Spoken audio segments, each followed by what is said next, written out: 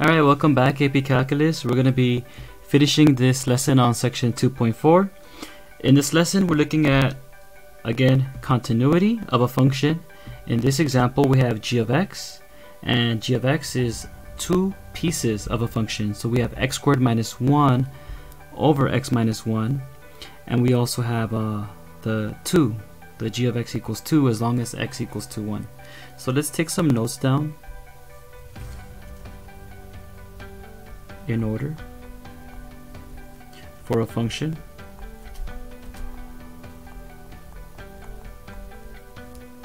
to be continuous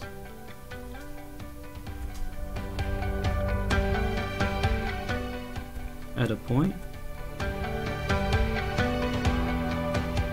It must satisfy. In order for a function to be continuous at a point, it must satisfy. The function must satisfy three conditions.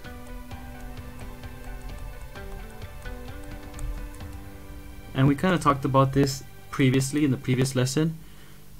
The first condition is the function at that value must exist.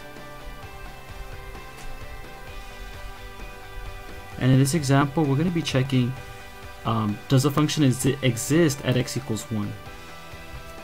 Number 2, the limit as x approaches that c value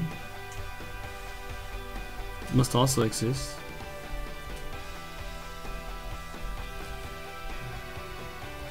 And the last condition is the limit as x approaches c of that function must equal to f of c. So in this particular example, if we use our conditions to check if this function is continuous, we'll start off with the first condition. Is the function defined at 1? And the answer to that is yes. At 1, the function is 2. Check. Number 2, is the limit. Does the limit exist?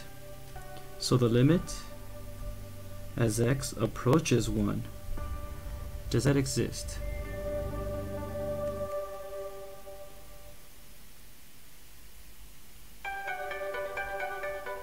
Let me point out that our function is not f, our function is g. So this, I'm going to erase this little f right here, this should be g. Because we have a g function according to, let me get my highlighter, my marker tool. Our function is the g function. Alright, so the limit as x approaches 1 of our g function. The question is, what does it equal? What is that limit? So we have to figure that out. We're in condition 2. Well, I think I was using my highlighter tool. So g of x, we have to figure out what the limit is. So here we go. We're on step 2. We're going to figure out the limit. The limit as x approaches 1 from the left of g of x is that the same as the limit as x approaches 1 from the right of g of x? Question mark. We got to check if the left side limit is the same as the right side limit. So the limit as x approaches 1 from the left, and in this case we want our function to not equal 1, so we're going to be using x squared minus 1 over x minus 1. Likewise, for the right side, we want our function to not equal 1, which is the x squared minus 1 over x minus 1. So then we continue. We can factor out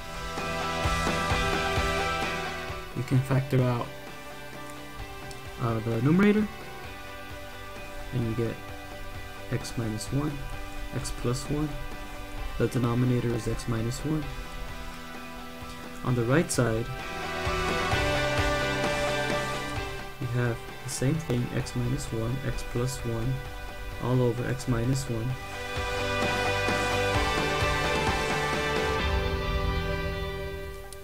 All over x minus 1.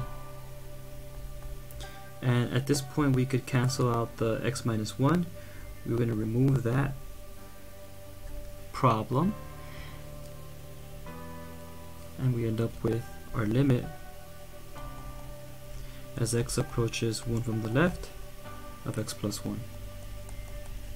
And on the right side, you have x approaches 1 from the right of x plus 1. We could do plug and chug. Plug in 1 into the problem and you get 2. And that is the same thing as 2. So the limit does exist. So for part 2, the limit does exist. Check. And now we're at part 3. Does the limit as x approaches 1 of our function g, and yep, our notation was g, we're good, of our function g, is that the same as g of 1? And the answer is yes, because the limit was 2 and g of 1 is also 2. So we satisfied all 3 conditions. So this example of g function, it is continuous because all 3 conditions were satisfied. So basically, if you were to graph this, this would be a problem, because when x is 1, you get a removable discontinuity. When x equals 1, at x equals 1, you get a removable discontinuity. And you kind of see that here when we're slashing out the x minus 1s. However, you're filling that in. When we have this 2 guy right here. You're filling in the problem with a y value of 2 when x equals 1. So you're kind of taking care of the problem right there. Alright, so let's continue. In our next example, we're going to find the value c such that f is continuous everywhere. So we got our piecewise function, x less than or equal to 2, and you have another part of that function. It says cx plus 6 if x is greater than 2. So that's the letter C, x plus 6 as long as x is greater than 2.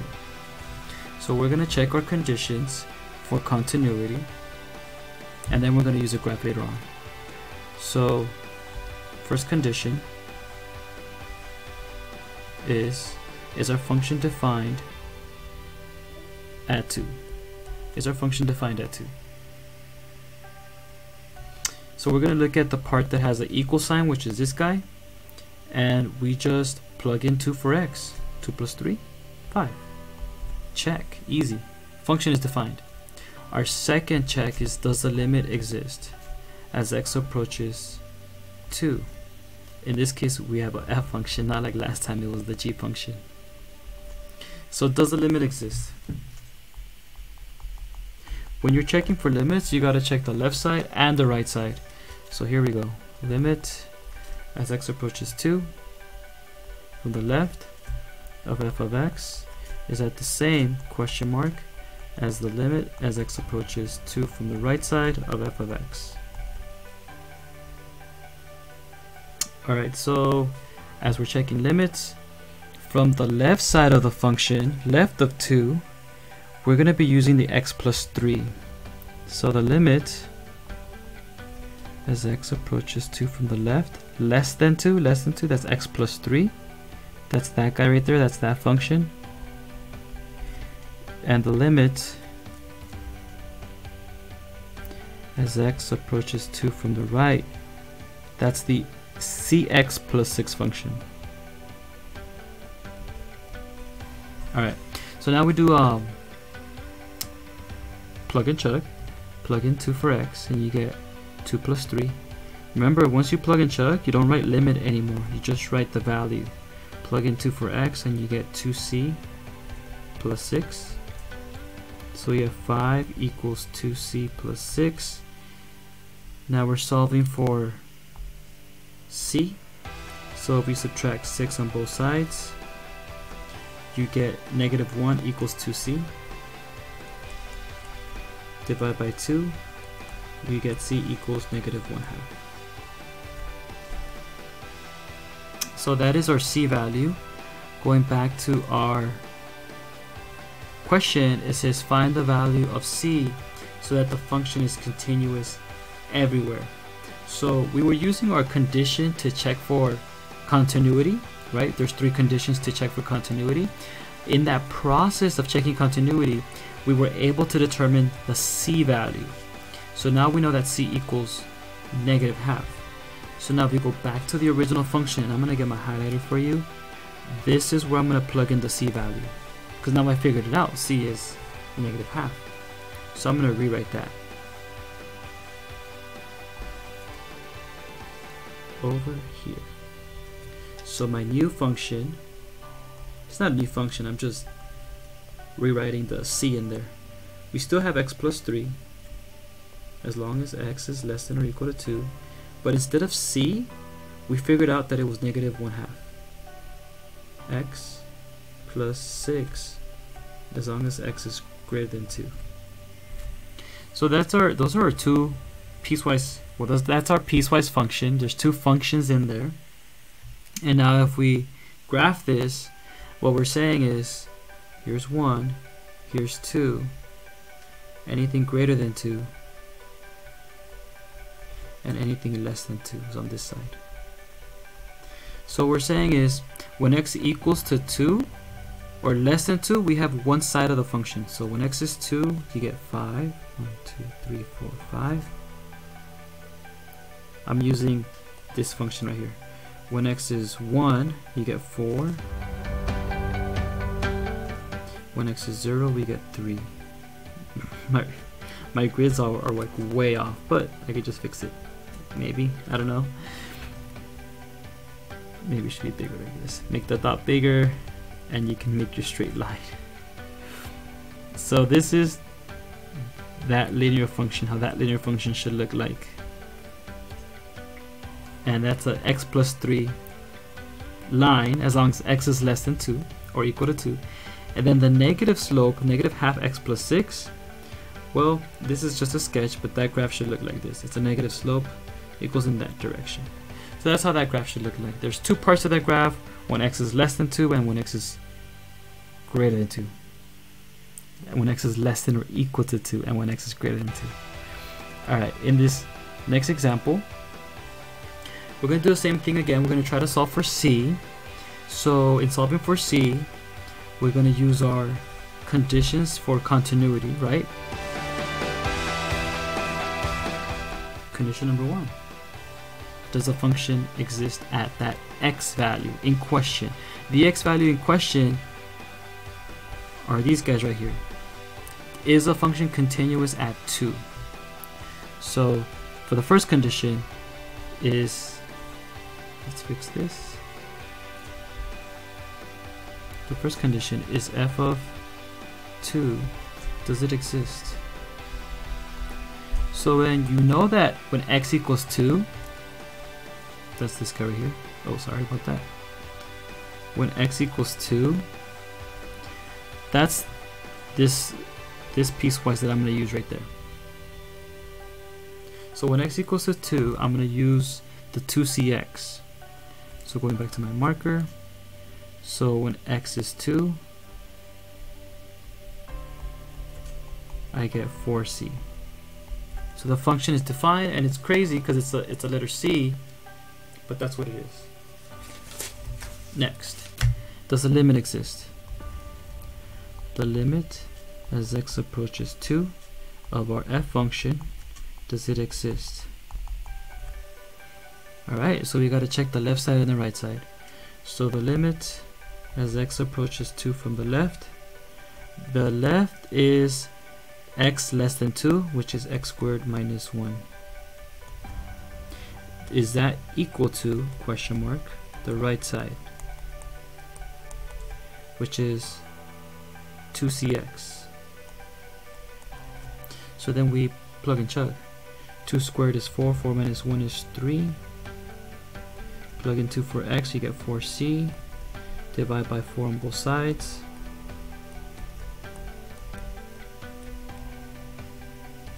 So that's our c value.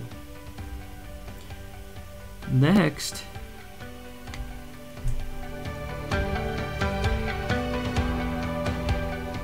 well, that's it. Find the value of c so that the function is continuous everywhere. We figured out the value of c. c is 3/4. If we were to graph it, I'm gonna rewrite this, and I'll do it in blue this time. If I were to rewrite this, because now that I know what my c is, x squared minus 1 and 2 times c. Well, c is 3/4, so if I were to say 2 times 3/4, right, c is 3/4, and then there's an x. This cancels, that becomes 1/2, so it's actually 3/2 x. 3/2 x. So this guy right here is 3/2 x. And this top part, as long as x is less than 2, and the bottom part is as long as x is greater than or equal to 2.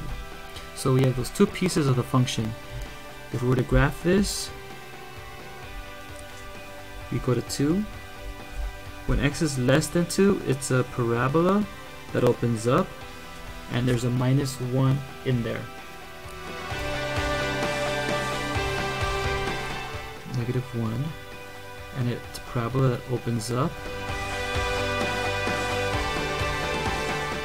So I want to say that a parabola looks like this.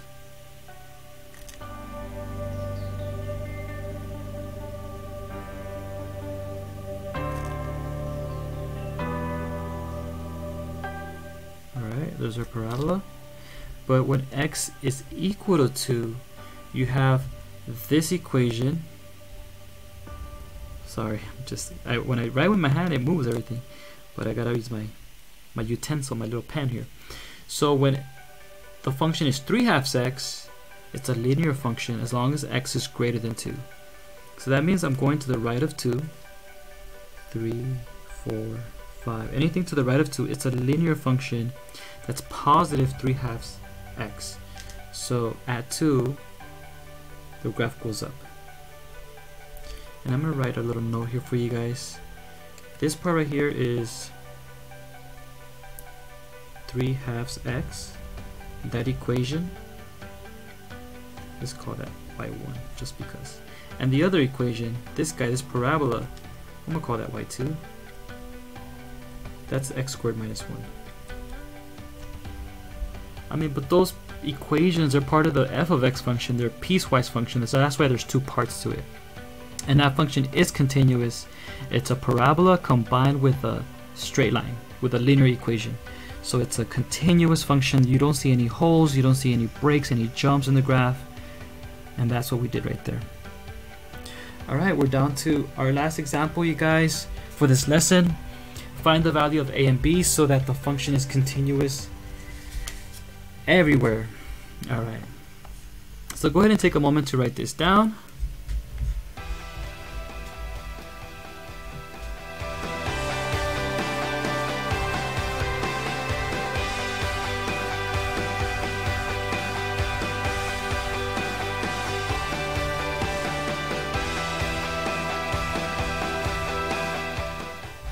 Alright, so for this example, we're trying to figure out how to make the function continuous everywhere. And we're also solving for letters. We're solving for a and b.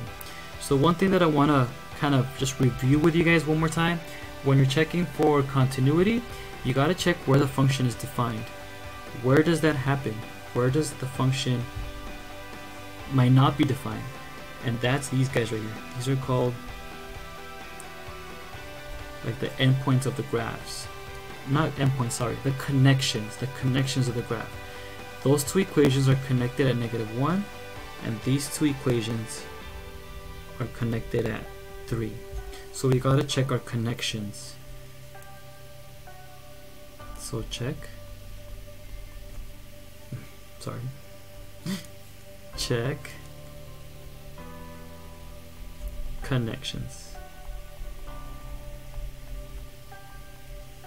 Alright, so we check our connection at x,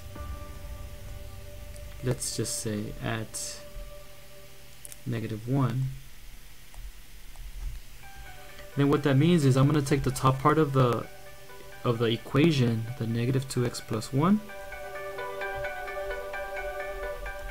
and I'm going to make it, okay, strike that. When we check our connection, we gotta check our the conditions for continuity. So remember, the first condition is a function defined. I was already just jumping to solve it. The function is defined is f of x defined. So we gotta check, is our function defined at -1 at that connection? So you look for the equal sign, and that is this guy right here.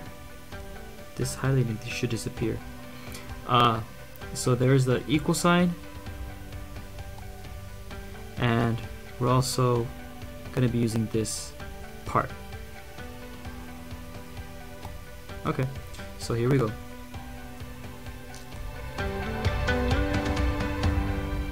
We're going to say f of -1 equals ax plus b. Step number 2, the limit. Does the limit exist? As x approaches -1 of our f function. For the limit, we gotta check the left side and right side.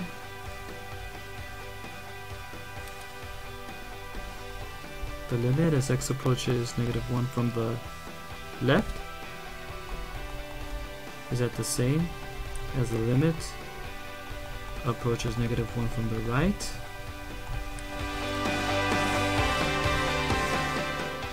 Alright, so from the left side of -1, that's the -2x plus 1. So this is -2x plus 1. From the right side, that is ax plus b. So we're going to do plug and chug. Oh, and we're still limits, right? We haven't plugged it in. So you got to write limit as x approaches -1 from the left.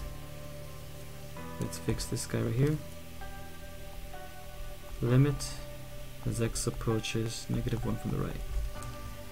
Alright, so now we can just do plug and chug.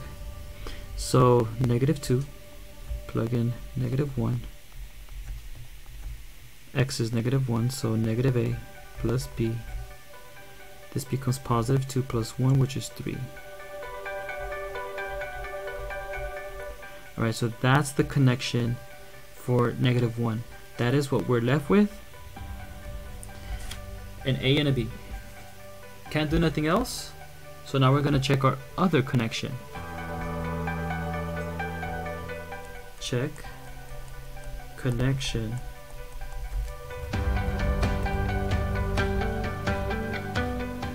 at 3. So for that connection, we're going to use the middle equation, the middle function, the middle part, which is ax plus b. But before we do that, I always go ahead of myself. We want to check for continuity. So the first step is our function defined at 3. What's f of 3? Look for that equal sign. So you guys find that equal sign? Which is this guy right here. This guy right here. There's that x equals 3. So that's the function we're going to use. This is the function we're going to use. 6x minus x squared. So we're going to write 6. Instead of x, we're going to plug in 3 because that's what we're plugging in. 6, 12, 18 minus 9. So our function is defined. The function is 9. Number 2, check our limits.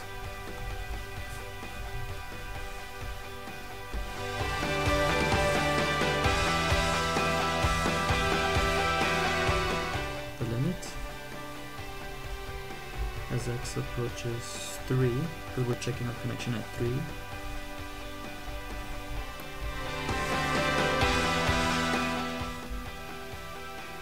We're going to say, does that exist? So we got to check, does the limit exist? Just like in part 2, we were checking if that limit exists. So in order to check for the limit existing, we got to check the left side and the right side. The limit as x approaches 3 from the left, is that equal to the limit, question mark, as x approaches 3 from the right. So from the left side, we have ax plus b. From the right side, we have 6x minus x squared. Remember, we haven't plugged in chug yet, so you gotta keep writing that limit until you plug in the 3. Now if you do plug in chug, you get 3a plus b, and you get 6 times 3, which is 18, 18 minus 9 like we did earlier, and we got 9. So there's our a and b, but we haven't really solved anything yet. We just ended up with the a and the b part. If we're solving for a and b, we have 2 equations, right? We have 3 equals negative a plus b, and you have 9 equals 3a plus b. Any ideas how you can solve for a and b? So to solve for a and b, you might be thinking algebra 2, solving a system. And I think what I'm going to do is multiply this by negative 1 so I could cancel the b. 3 equals negative a plus b. Negative 9 equals negative 3a minus b. The b's cancel if I'm combining, and I get negative 6 equals negative 4a. In other words, a is equal to 3/2.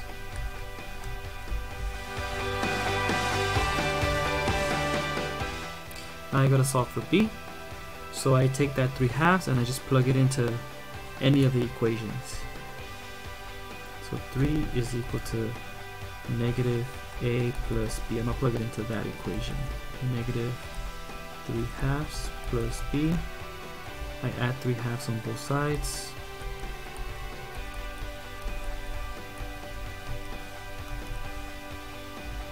So I get 3 and 3/2. But I could change that mixed fraction into, I think it's called improper fraction, I forget. So multiply these two guys, 3 times 2 is 6, plus 3 is 9. Keep the denominator the same, 9/2. So that is our result. We solved for a and b. That was the question. Find the value of a and b so the function is continuous everywhere. To check for continuity, remember the 3 conditions. Is the function defined? That was the first check. Is the function defined? Right? That's number 1. Number 2, does the limit exist? You got to check the left side and the right side. When we're checking for these limits, you end up with some crazy looking letters in your equation, but you got to solve for those letters. And in this case, it was a solving systems problem. Alright, thank you guys for checking in. Take care.